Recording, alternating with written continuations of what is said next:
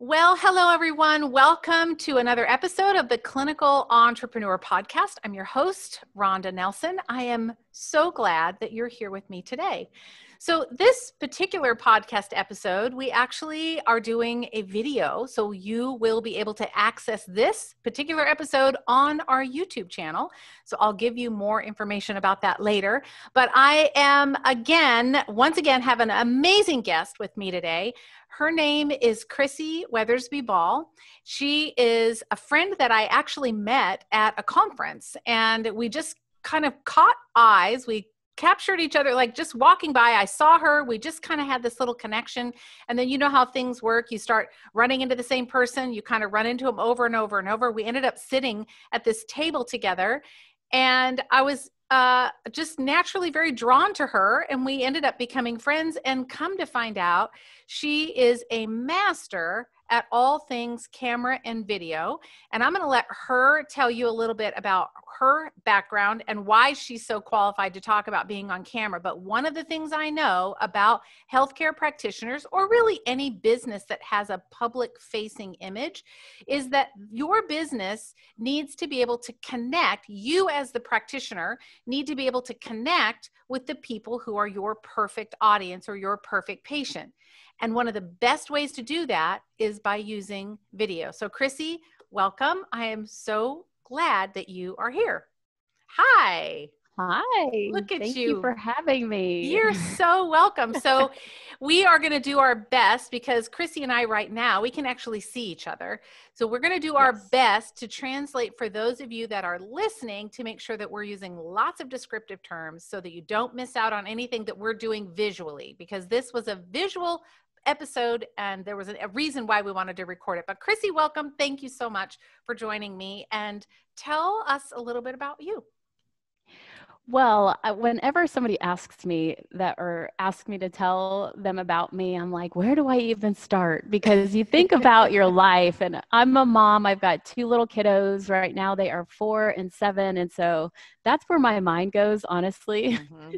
And that's it. That's kind of where it starts and stops sometimes. Yeah. But I am a wife, I'm a mom, and I have actually been a stunt woman in Hollywood, which is kind of like, feels like my secret life right now, for almost 18 years now. So I have been on feature films and TV shows, and have just really learned a lot, I would say, over the last 18 years about being in front of the camera and how it translates when we are in our businesses and trying to create videos for our communities. So that is my background. That is what I do. I love that, because I know when I first heard that about you, I thought, that means you're like swinging, like jumping off of buildings and like running, crashing cars and all the things that no one else wants to do. And you're like, I'll do it. I don't get that. What makes you want to do that? Like this, I know it's a sidebar conversation, but there might be a little bit of crazy in you. I'm not sure. Just saying. Yeah, I think there might be a little bit of crazy in me, for sure. But that crazy has tampered down a little bit now that I'm a mom. Before, I have jumped off a building, and I was scared. I was really nervous. I don't know who really wouldn't be. Yeah. But I would never do that now. So that kind of seems like it was a little bit of a foreign life.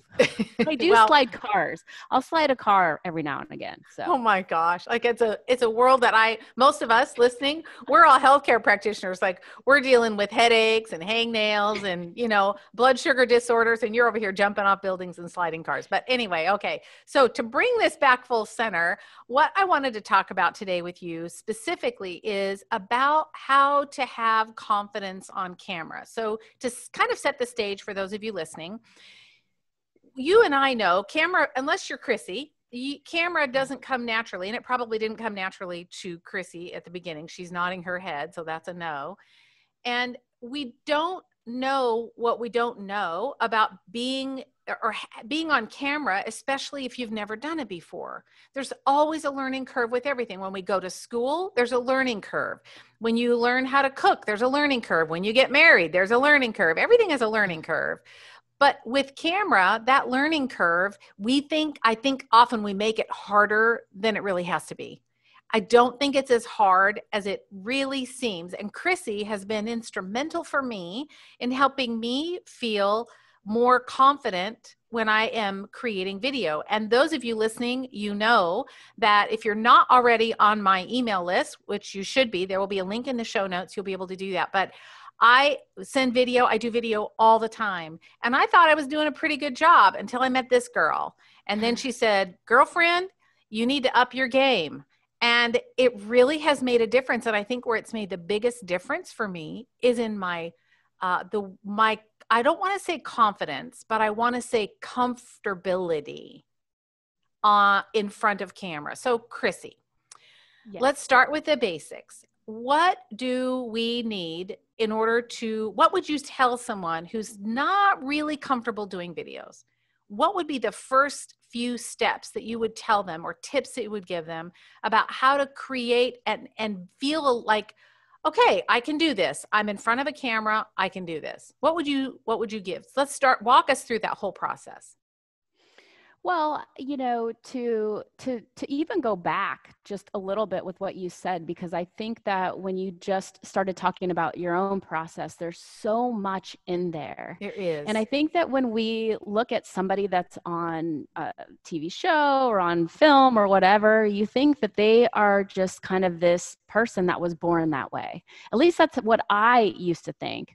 Or that I had to go to film school, or that I needed this extensive background to learn how to show up well and look good on camera. I mean, do you feel this? Did you feel that way? Or do you feel that way, that you've had to have like some huge extensive training to look good on camera? I think it just is intimidating. Like, I don't know, the lighting is intimidating to me, or was, like, I'm getting better about that, but the lighting would be intimidating. Or as a female, I'm always worried about what my clothes look like. And I think, does this make me look fat? Right? That's the thing. Was women, and you men go, oh geez, here's that question again. Here we go again. But it's so true for us women. I feel like, does this make me look fat? Are you going to see my flabby arms? So what do I wear? And how do I look? And does my hair look okay?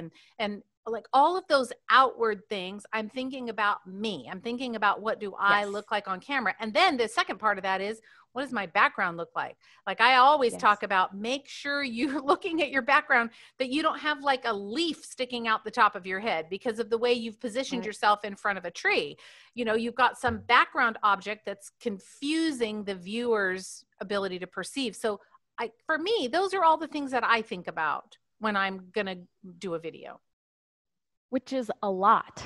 It's a lot for my brain to comprehend. Yes. And it's a lot for everybody. And that's why we kind of all almost short circuit and go, I can't do it. And I don't want to do it because I don't even know where to start. Yeah. And so what one of the first things that I tell anybody is that, you don't need a whole huge extensive amount of formal training to get in front of your camera and look good and connect with the person that is watching you.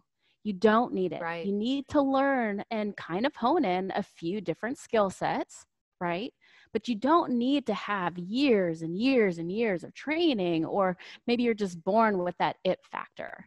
Right? Yeah. There are things that you can do, simple things that you can do. And we're going to talk about some of those today that will help you show up differently and feeling comfortable with who you are. And then you started talking about, like, how do I look? And what does my background look like? And yes, there are aspects of all of those that are important. And that's when we kind of get into the weeds and kind of sift through some of these things and take them step by step by step.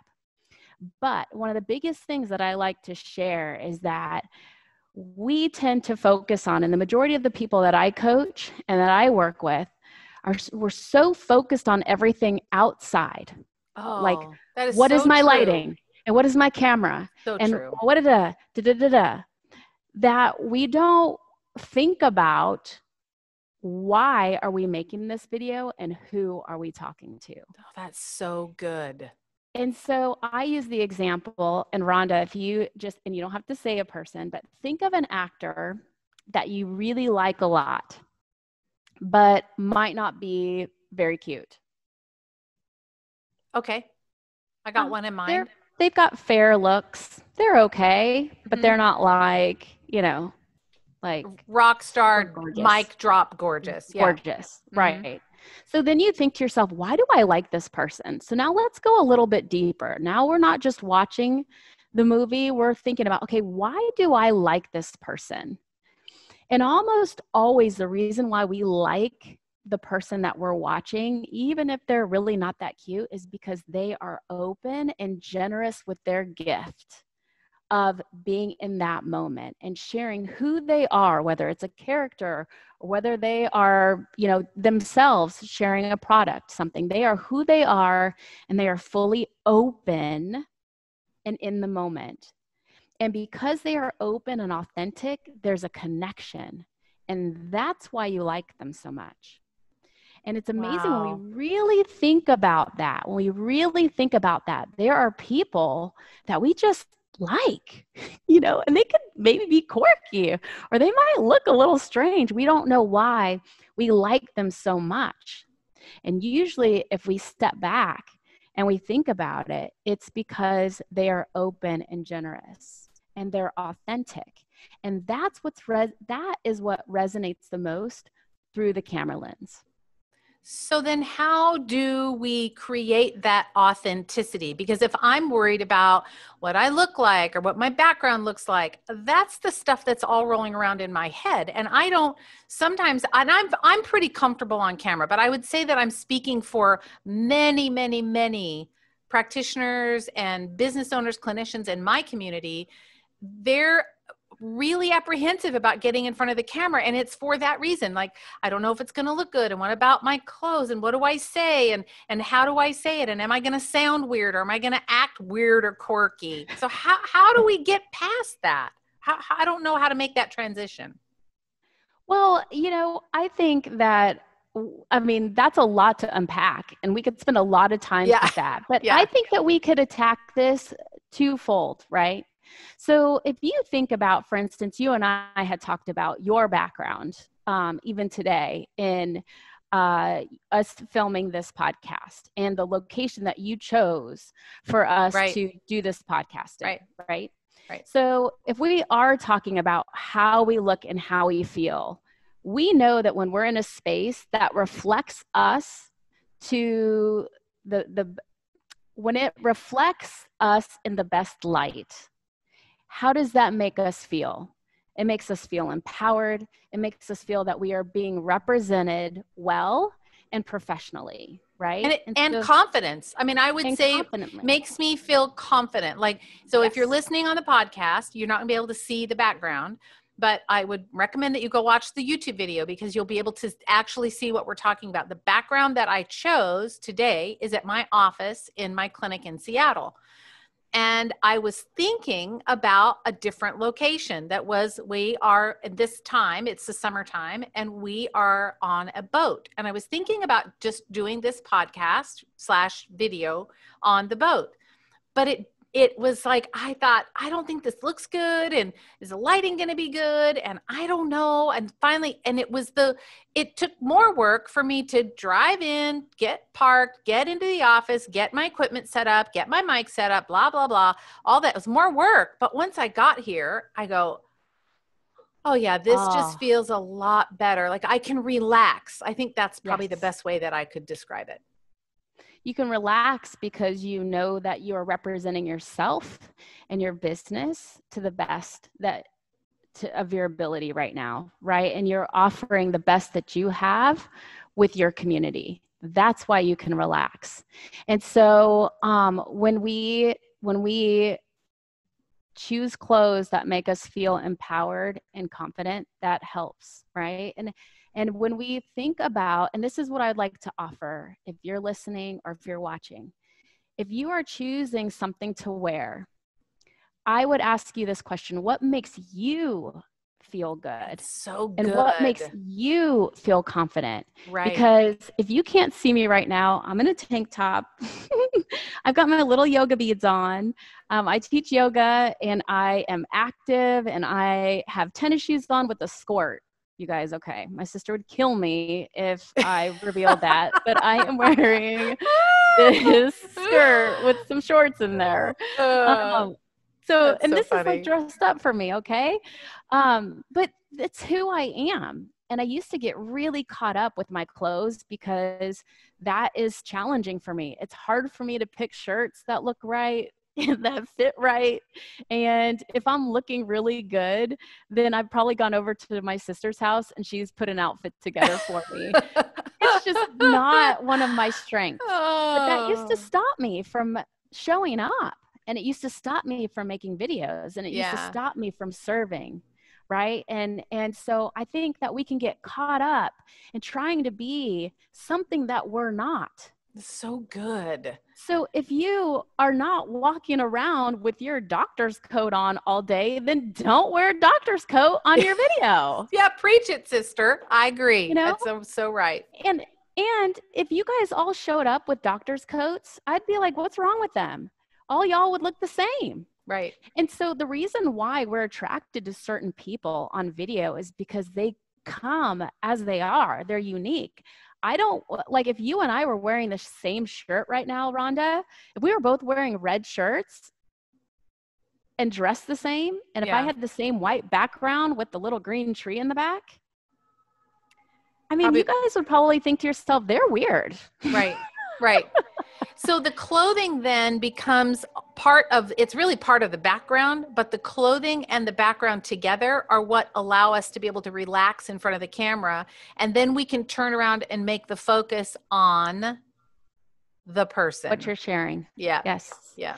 And that, you know, you can come as you are because we're unique, and we're not attracted to seeing cookie cutter things. Right. But even though we feel like we have to Right. fit in a certain mold. So you guys are all practitioners. So think about in your mind for a minute what you thought you should have shown up as. Yeah. And when you think that you should show up as a certain way, I promise you, it's so much work that you're like, I just can't even do it. Mm-hmm. Right. So that is my biggest tip for showing up. Then, like you said, you're in your environment. And because you are already being authentic, you can relax. And then you can offer the information and content that you're sharing. And that is where the connection happens through the lens to the person watching you. So it's the authenticity that comes through because of the confidence and the place where you're just comfortable. Like honestly, had I stayed in the boat, because we're on the boat for the summer, had I stayed in the boat and done this interview, I can tell you I would not have been comfortable. Because I would have been worried about, well, what is someone? Do they not know where I am? Do I have to explain that I'm on a boat? Are they going to judge me? Like, this is what I'm thinking. Are they going to judge me because I'm living on a boat? Well, what kind of boat? Well, who does she, like, that's all what goes on in my mind.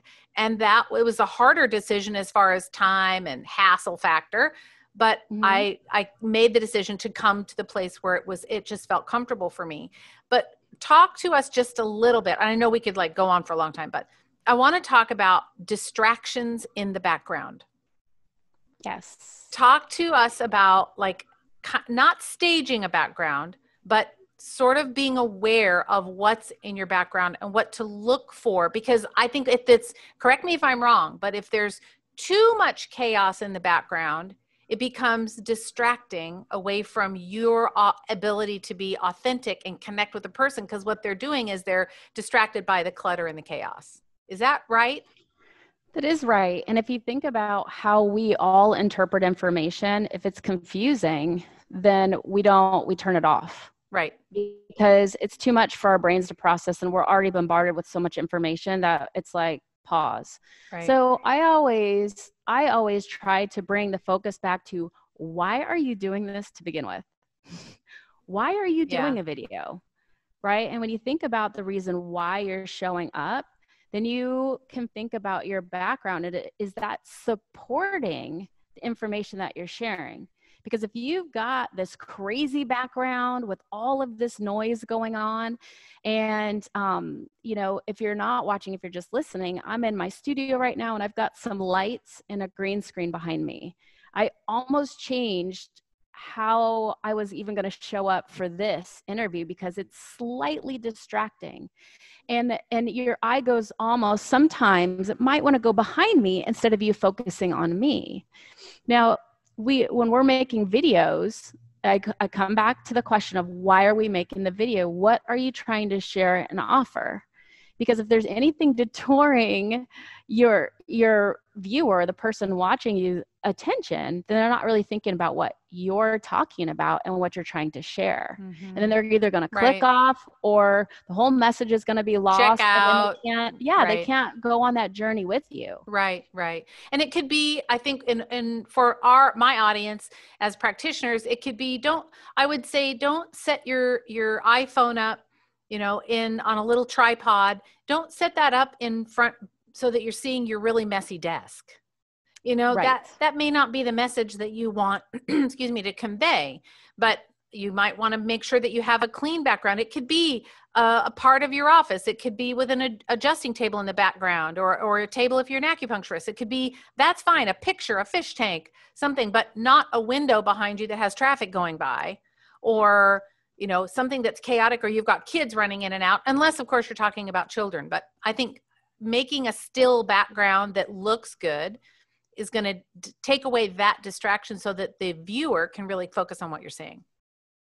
Absolutely. And as a practitioner, you think about who are you talking to, right? And so when I think about coming to a practitioner, I'm coming to you for healing.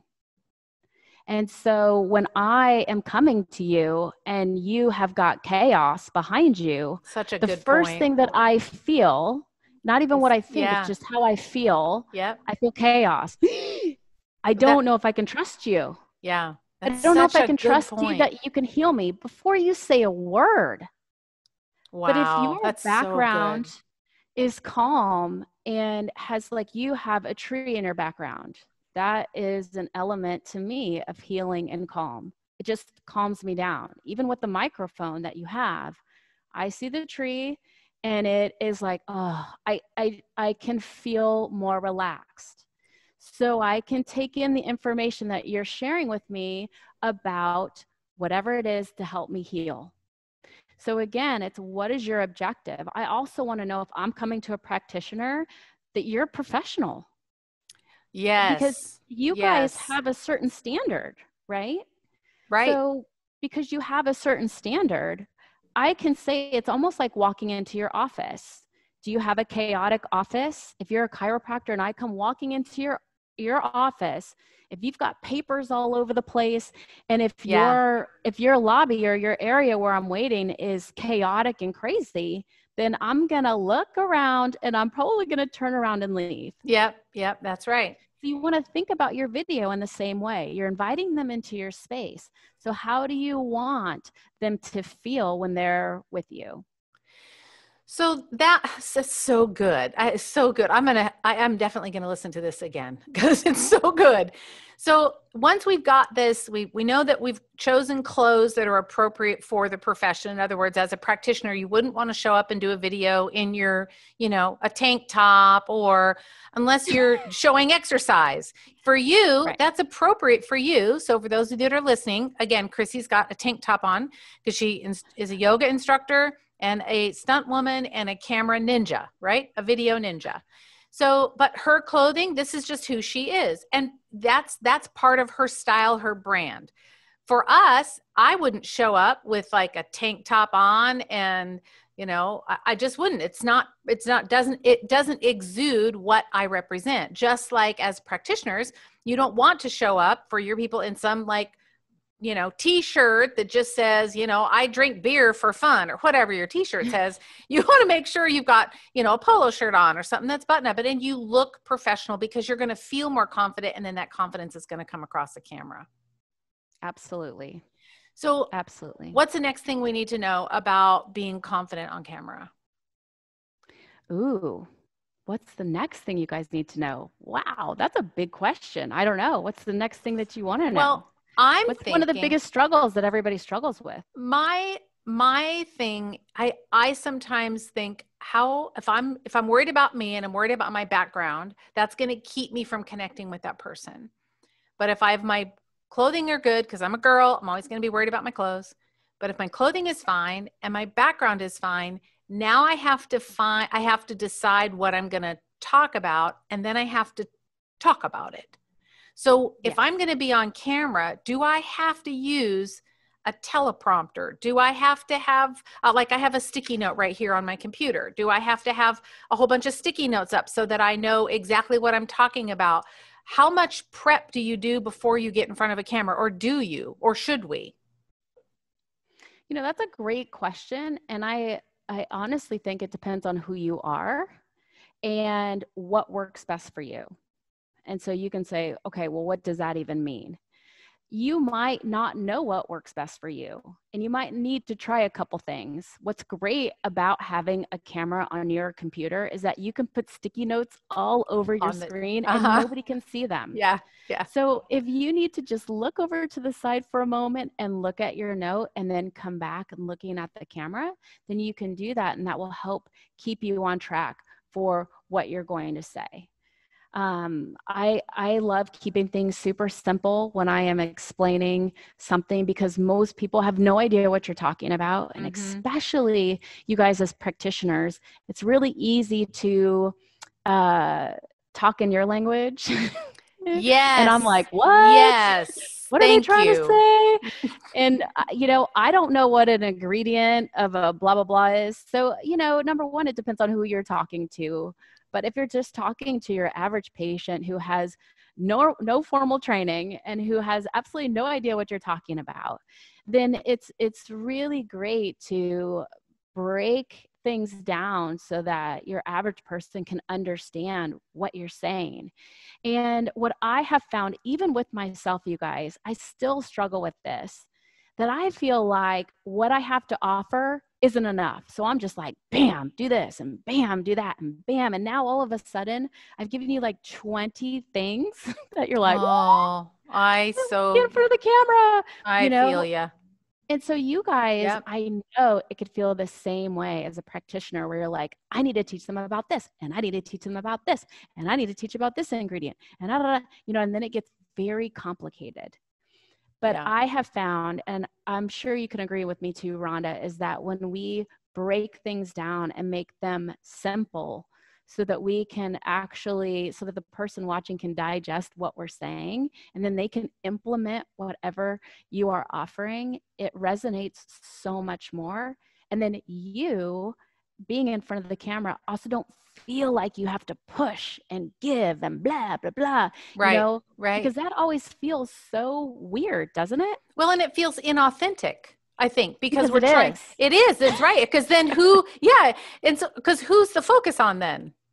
The focus is on me, because I'm trying to push my information on you rather than just having a conversation with you. Well, that was a little awkward. She just sort of froze mid-sentence. I think her Wi-Fi went out. So we will let that interview just kind of rest right where it landed. It landed in the perfect spot, of course. So I thought I would jump on and kind of wrap it up for us today.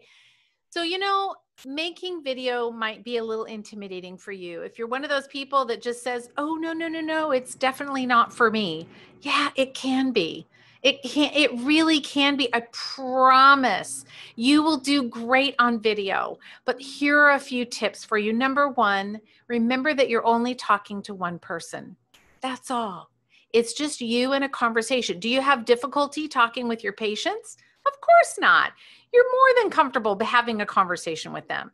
So when you're looking at the camera or you're looking at your cell phone, you just imagine that there's one person, not 5, not 10, not 50, not 500, just one person. And there's one person on the other end, and you're just having a conversation with them about whatever it is that you're going to talk about, whether that's how to eat better, or how to make sure that you're using good, healthy products on your skin, or maybe toxic household cleaners, or you're talking about the types of exercises that someone may need to do to relax their neck and shoulders so that they don't have all this up here shoulder tension. Whatever it is, just be comfortable, just as if you're talking to one person. And make sure that you're comfortable. You're comfortable in your clothing. You're comfortable in your surrounding.